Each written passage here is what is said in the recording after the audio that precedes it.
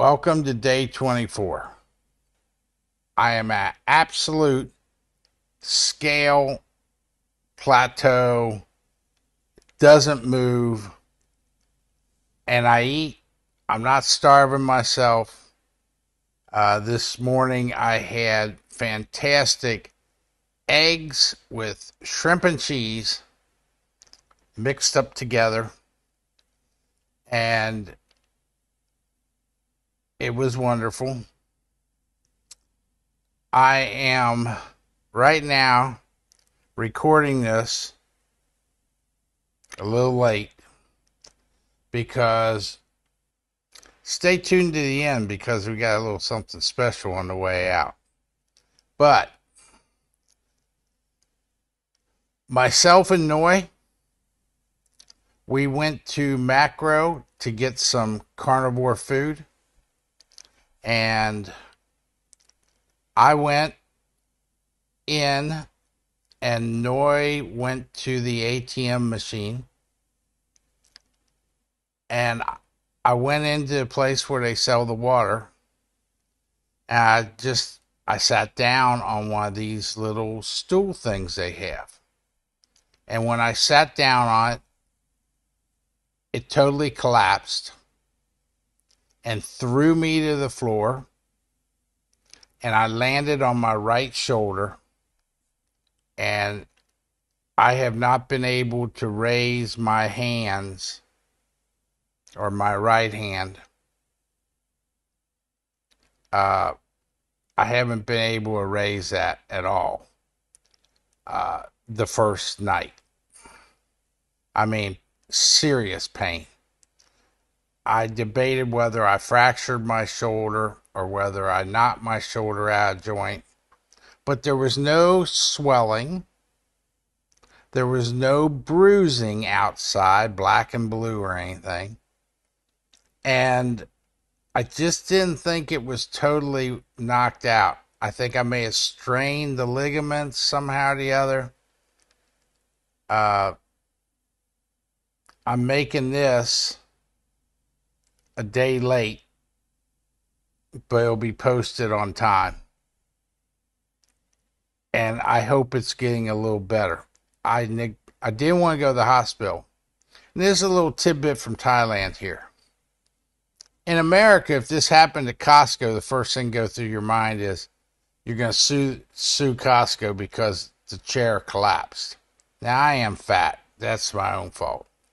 But you shouldn't put chairs that aren't rated for almost anybody to come in and sit on in your cafe.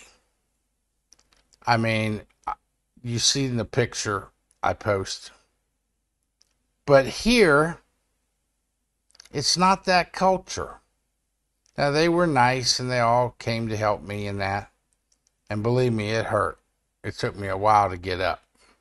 I landed straight on this shoulder here. Just come straight down on. I guess I lifted my head up so I didn't hit my head.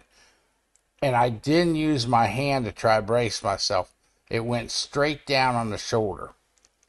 Perhaps I could have tried to use my hand, but something in that split second told me, don't do that.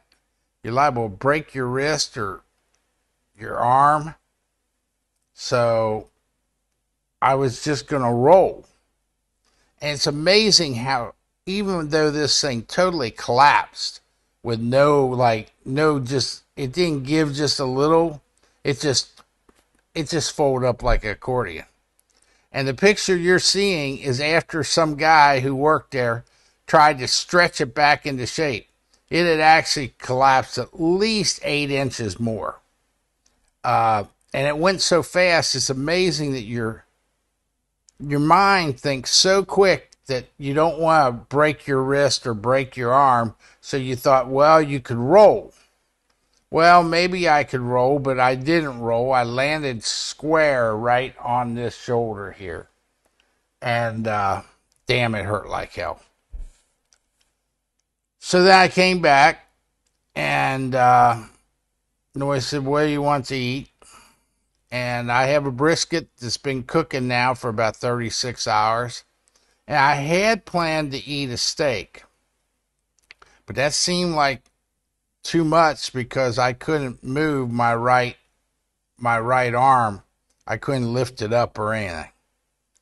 So I said, well, why don't you take one of those hamburgers that we just bought, frozen patties, and cook that up, throw a piece of cheese on top, cut it into small little squares, and I'll just stick a fork in it with my left hand and eat it that way. And that's what I had. So definitely carnivore. Wasn't first class steak, but it wasn't fruit, vegetables, or processed food either. My biggest concern here is it's hard to find like 100%, farm fresh cheese. I haven't been able to find that. It's all comes from somebody who makes cheese commercially.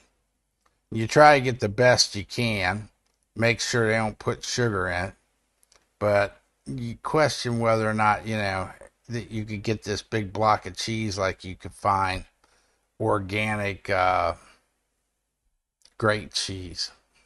Can't seem to do it. If anybody knows anything about Thailand and a better way to find cheese here, please put it in the comments. And I don't know what's wrong with my arm. I didn't want to go to the hospital with it. And it hurts less today than it did last night. So an improvement's an improvement. I don't really want to go to the hospital. So thanks for watching. Stay tuned for something special. And that's the end.